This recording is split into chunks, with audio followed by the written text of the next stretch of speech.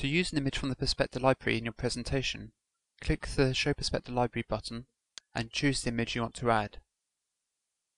The image will appear in a Perspector editor window. Here you can make any changes you want. There are some short videos available in the side panel to show you how to make changes.